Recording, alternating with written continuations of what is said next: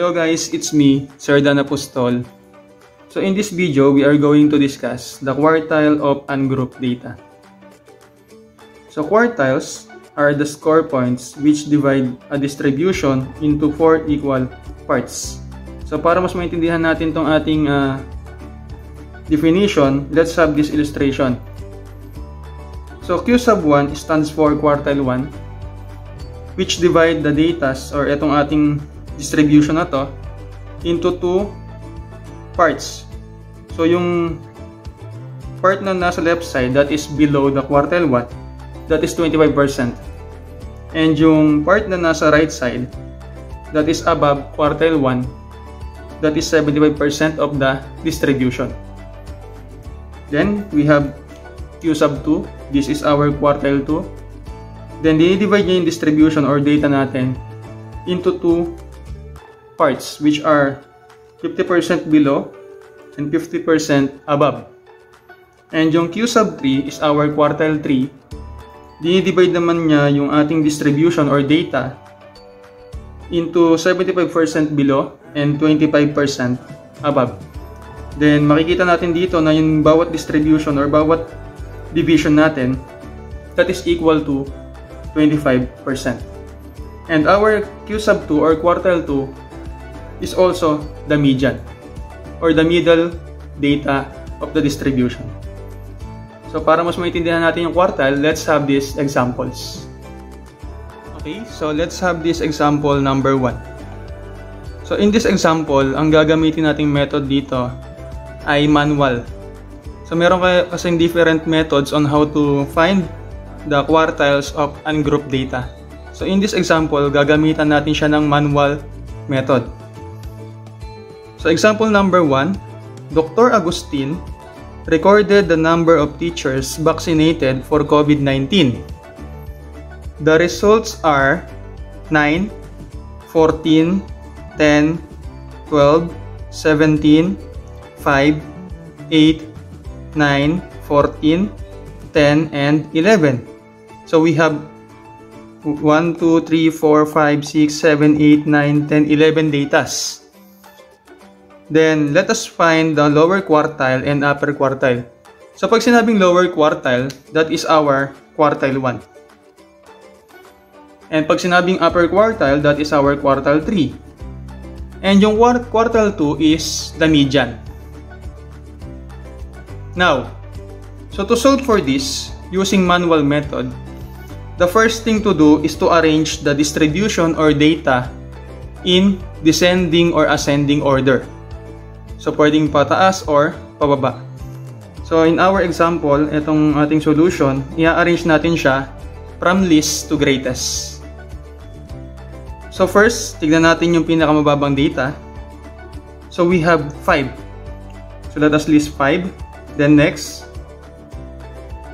8. Next, we have 1, 2. So, dalawang 9.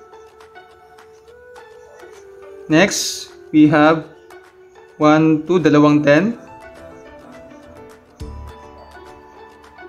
Next, we have 11. Next, we have 12. And next is 14, dalawang 14. And last one is 17. So, check natin kung 11 yung datas natin. So, we have 1, 2, 3, 4, 5, 6, 7, 8, 9, 10, 11.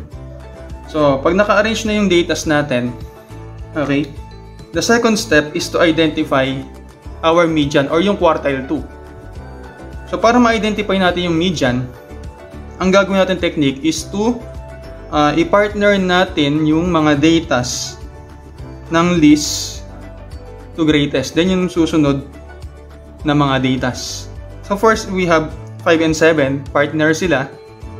Then 8 and 14 magka-partner, 9 and 14 magka-partner, 9 and 12 magka-partner, and 10 and 11 magka-partner. So ang walang partner dito, etong datang 10 na to. So meaning this is our median or quartile 2.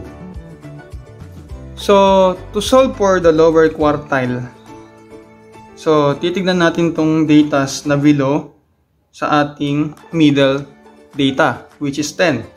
So we have here 5 and 10 pag partnerin natin, 8 and 9 pag partnerin natin. So ang walang ka-partner ay 9. Therefore, this is our quartile 1. Okay? So next, let us find the upper quartile, which is quartile 3. So dito naman, titignan natin yung datas above our quartile 2. So we have 11, 12, 14, 14, and 17. Then the same technique, the same process.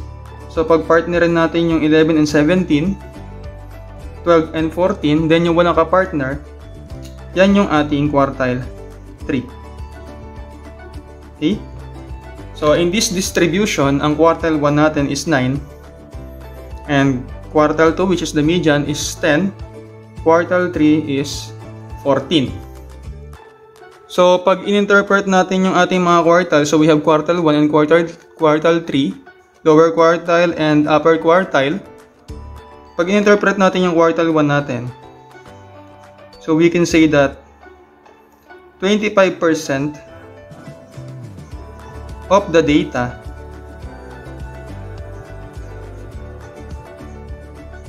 or 25% of the teachers vaccinated for COVID-19 is or are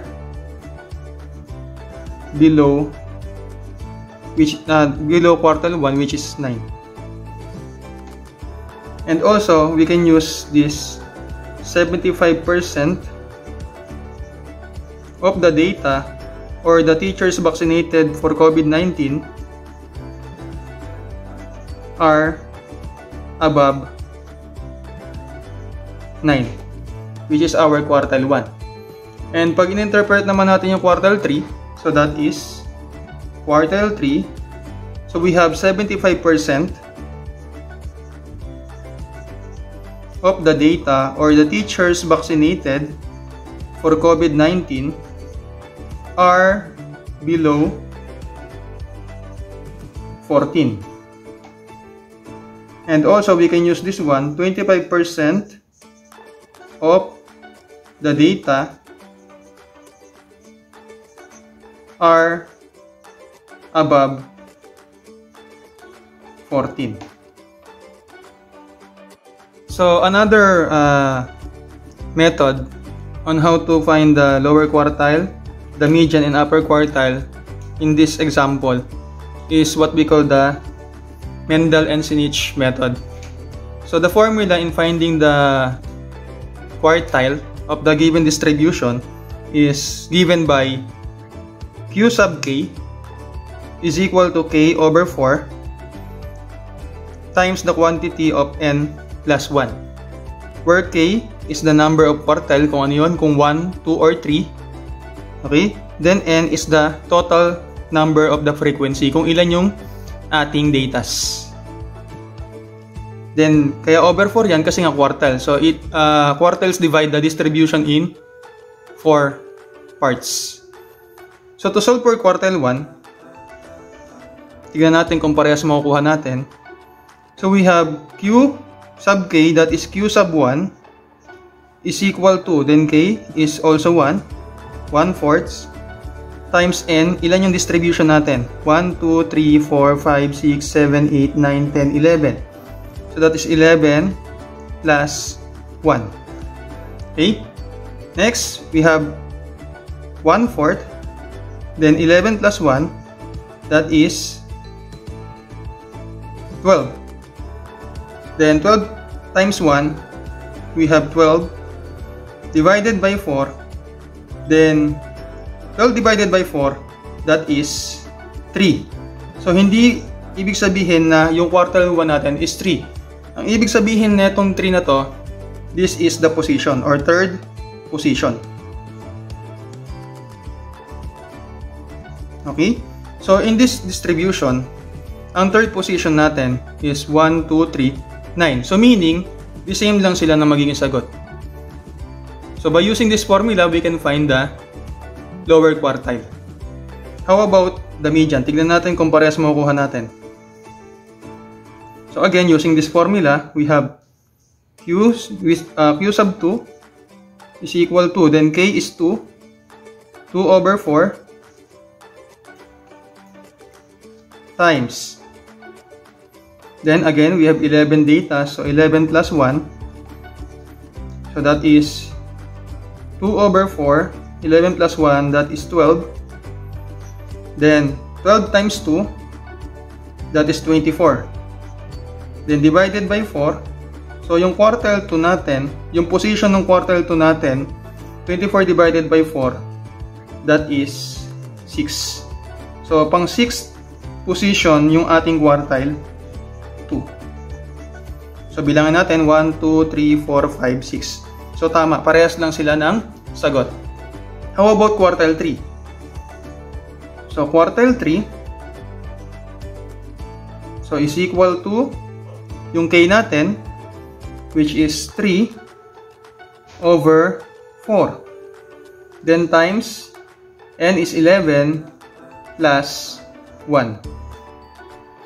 Then simplify natin, so that is 3 over 4.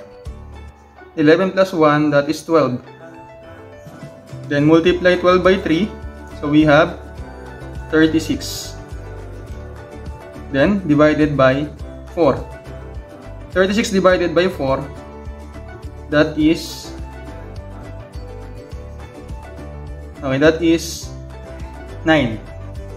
So pang 9th position yung ating quartile 3. So bilangan natin 1, 2, 3, 4, 5, 6, 7, 8, 9. So 14. So tama yung ating sagot. So the same lang yung magiging sagot kung gagamitin natin itong Mendel and Sinich method. Or pwede rin gamitin yung manual method. I hope natuto kayo sa ating video on how to find or locate the lower quartile, the median or quartile 2, and upper quartile of the given distribution. Thank you for watching this video. I hope to see you on our next upload. God bless to all of you.